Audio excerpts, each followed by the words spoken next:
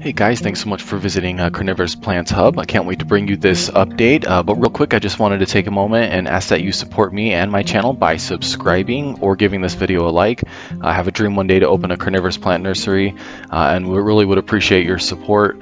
Just a like or subscription to this channel really goes a long way in helping me, and I just wanted to let you know how much I appreciate it. Thanks a lot, and let's go ahead and check out this update. Okay guys, here's my Nepenthes pitcher plant. And if you remember from the last video, it's grown a lot. It's actually done really well. And if you did watch my last video, you know that this plant was the one that I was the most nervous about because I've had the least amount of experience in growing these, but it's actually been the one that has been by far the most successful. So let me flash you a picture real quick of what it looked like before.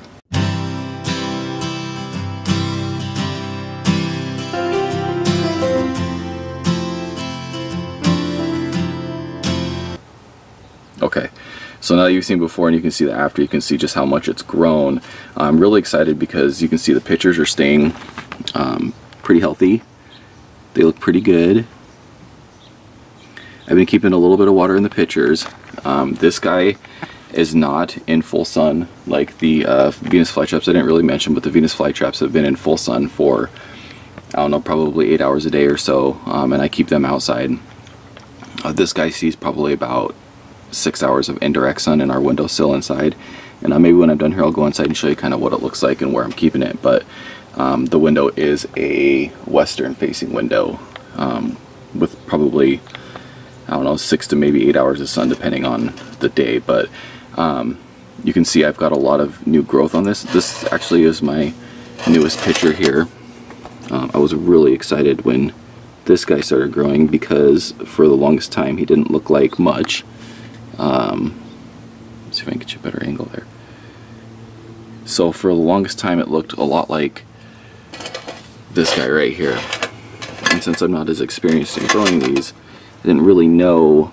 See how it's kind of brown and it almost looks kind of deadish?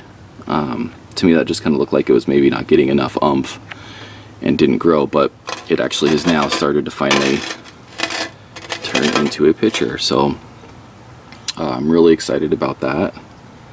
So that's my first new pitcher, and then I know that there was another one. I don't know which one it was, but I was just looking at my videos from a month ago, and one of these have grown significantly because it was just a little bit bigger than this one when I first started.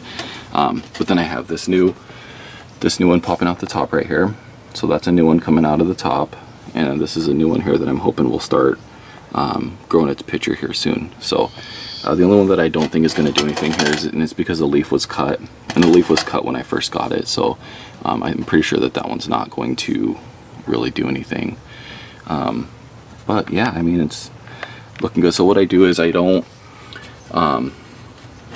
this pot is set up to have water in the bottom, but I don't actually keep any water in the bottom. I actually keep that pretty dry.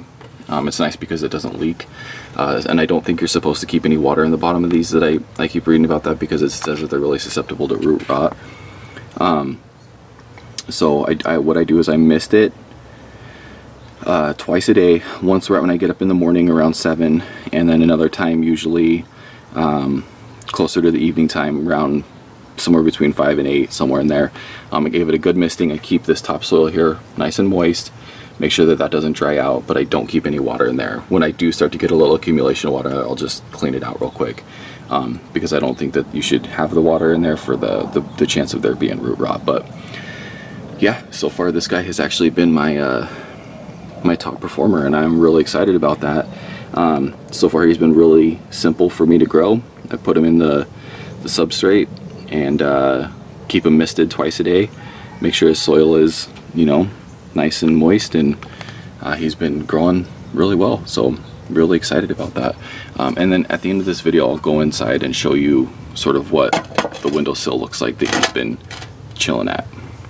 But yeah, okay guys, like I said, I wanted to give you a quick idea of where this guy sits for most of the day. So he sits in this windowsill all day. You can see this is a west facing window, so he gets quite a bit of sun toward the afternoon. Here's some of our other plants. We got some succulents up here, and my wife has saved a few other plants from Walmart, so you can see that the carnivorous plants isn't the only thing we have going on here. She's got a calla lily that was pretty much on the verge of being completely dead when she saved it, and this has been doing awesome. so that's cool.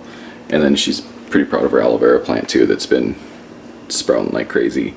This thing was really close to being dead, but it's been doing really well, and it's treated a couple of burns this summer, so good for it. But yeah, so this is the western facing window. So basically what I do is I usually around like 4 or 5, I'll just come in here, and it's not consistent, but I'll come in here and I'll kind of rotate it so that, you know, kind of every side of it gets its turn in the sun, and just kind of keep it rotated throughout the day.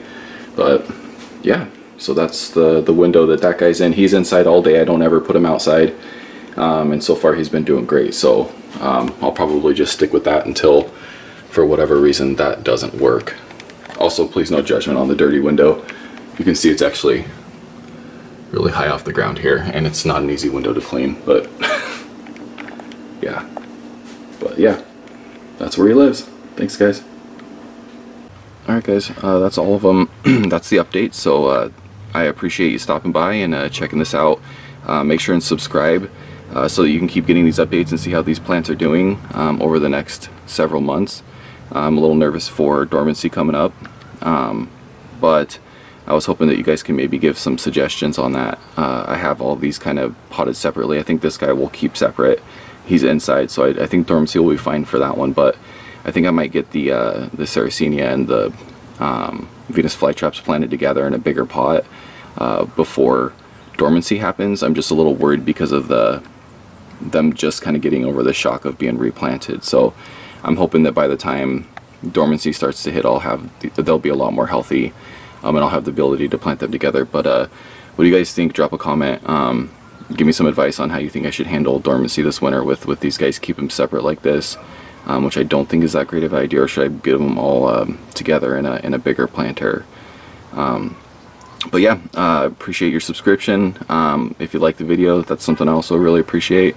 Hopefully I'll be able to give you guys some consistent updates on these guys, and sort of show you what dormancy looks like, and then walk you through that with these different plants. Thanks a lot, guys.